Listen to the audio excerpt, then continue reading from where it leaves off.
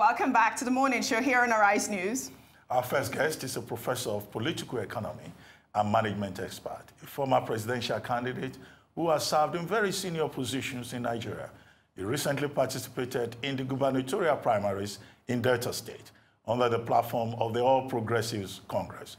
Professor Utomi, welcome to the morning show. Thank you. Good to see you again on this program. Thank you for joining us again. I could come. Well, I've been following your, if I may say, ordeal in Delta State with the APC, with the gubernatorial primaries. And you've written a piece in which you have dismissed the process as shambolic, as a mockery of democracy, and you feel so disappointed that a party you helped to build cannot even organize primaries. What exactly happened? It's a criminal conspiracy. I think actually that what happened in Asaba is treasonable felony. We should be thinking of how to prosecute people who do such things to democracy. Very simple process. Even the PDP that we've said all kinds of things about, when you collect your form, there's a delegates list attached to it. Let's start with the nature of the process. They came up with direct and indirect primaries. Make your choice. There's no uniformity. Okay, some states will get this, some states will get that. There were about 7 or so aspirants in the beginning. All but one. Even that one said, it's okay, I could go with direct, but I would prefer indirect. And with 6.5, let's now call it, out of 7 wanting direct, they chose indirect. So, fine. So let's proceed with indirect. A week to the indirect primaries, I write a letter to the chairman of the party saying, can I please have a list of the delegates? Proper thing to do. I get no reply. 48 hours, I visit the state chairman of the party, and I said, look, we're 48 hours to this primary. The rules say that I should get a list of the delegates, so at least I can make a pitch to the delegates. And he says, oh, you know, these things come from Abuja. We don't know anything. 20 hours to the primaries. I write him a formal letter, and I say, can you please show me the guidelines? Because I'm flying blind. I don't know what we're supposed to be doing in this thing. Can I see the guidelines? Can I see the delegates list? Can I know where it is? Can I know what time it starts? He throws his hands up in the air. In fact, 24 hours before, there's speculation that the event will now be hundreds of miles away in Udu, somewhere near Alaja. The former governor of the state, in fact, tells a story of how he stopped that when he called the state chairman and said to him, my friend, if you do that, not only will your party secretariat be on fire, because I've been chief executive and chief secretary officer of this state for 8 years, you yourself, Jones, you will be on fire. And he said his wife, he could literally hear Jones shaking at the other end of the phone, and his wife was saying to him, I warned you, you know. So somehow, they went back to the venue in Asaba where he had helped them establish possibilities for having the Congress. So I sent this letter, 20 hours to the thing, asking for all of this. I get a reply that's completely off point. That says, oh, well, these things come from Abuja. Then 12 o'clock on the day of Congress that's supposed to have started sometime earlier, I get a call from him. Members of the panel are here. Please come.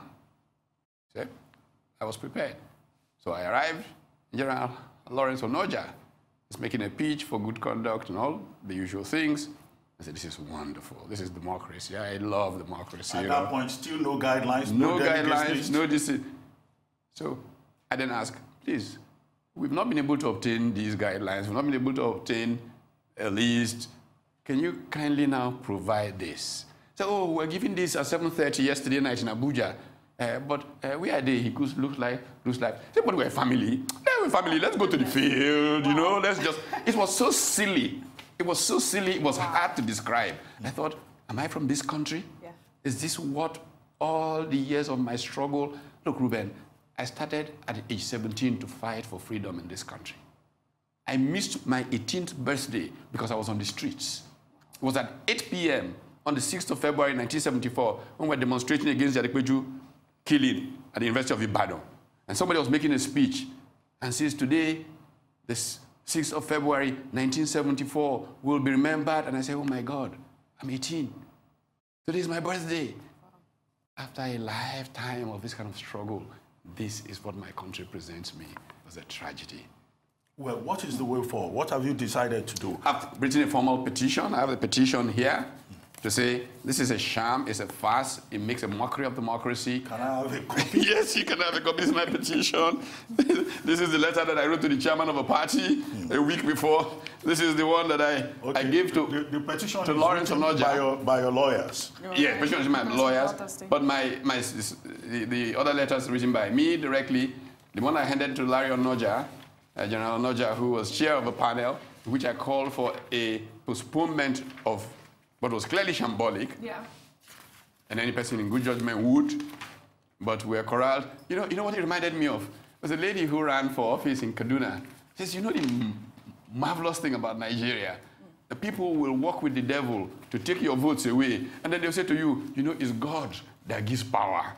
So just, I mean, we have become laughingstock before the world. Now, what I read in the papers is that at the moment, two factions of the APC in Delta State, you emerged as a candidate of one faction. Great Ogboru emerged as a candidate of the other faction. Are you planning to go to court? I don't believe in all this faction business. But will you go to court if you do not? I will exhaust the process.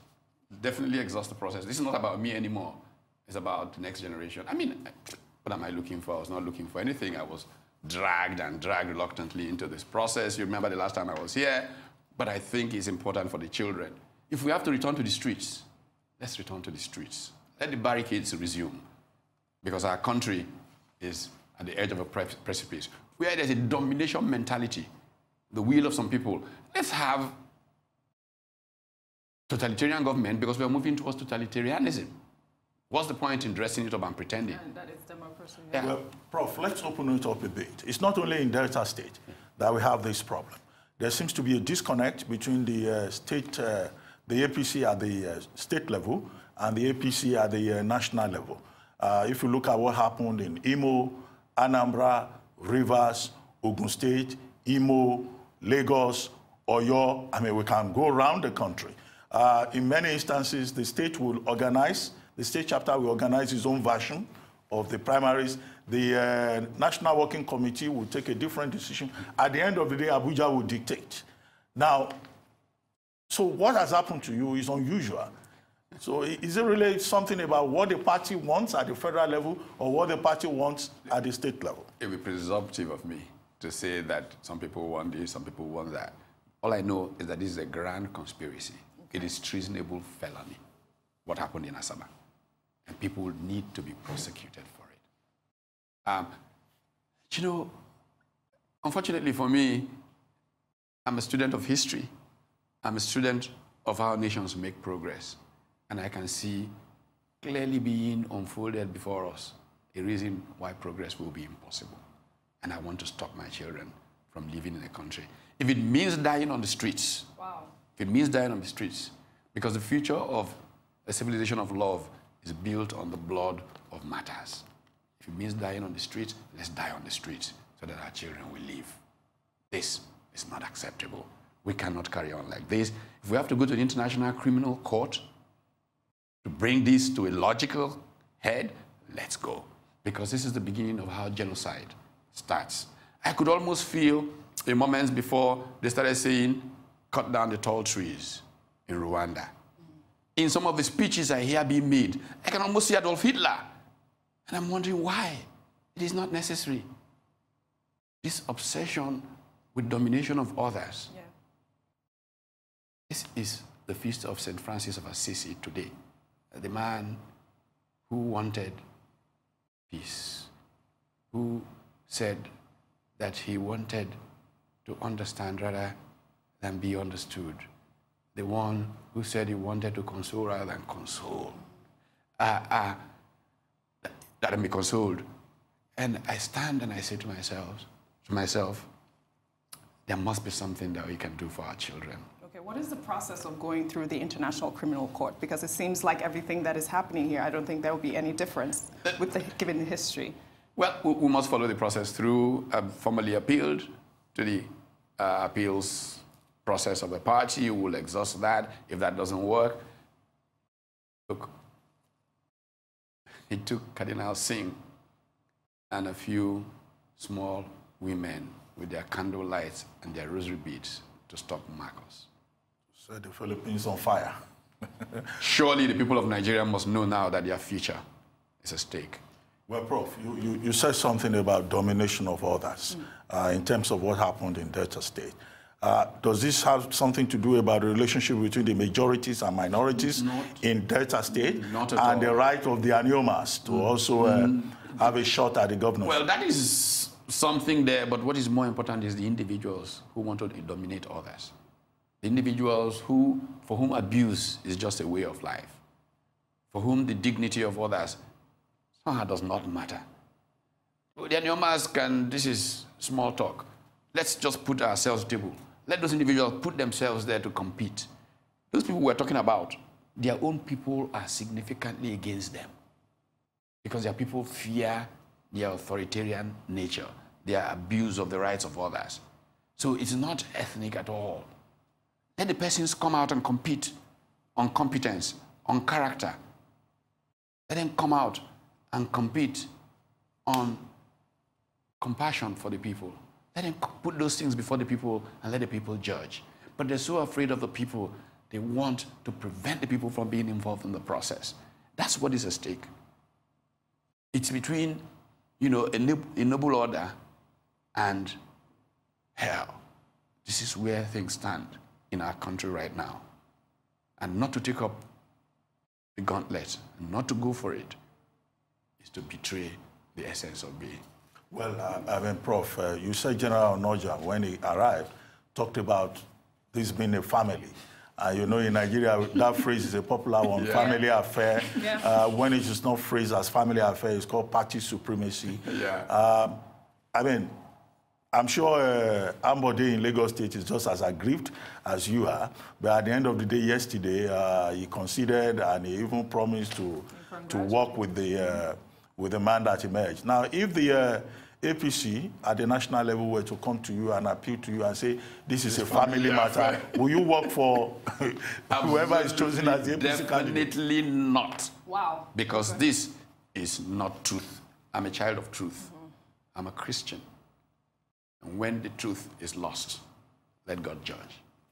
Pope John Paul II, when he tried very hard to stop W. Bush, from invading Iraq. And he tried and he tried and he tried, and at the last moment he said, I leave you to the judgment of your conscience, the judgment of history, the judgment of God. That's where we leave them.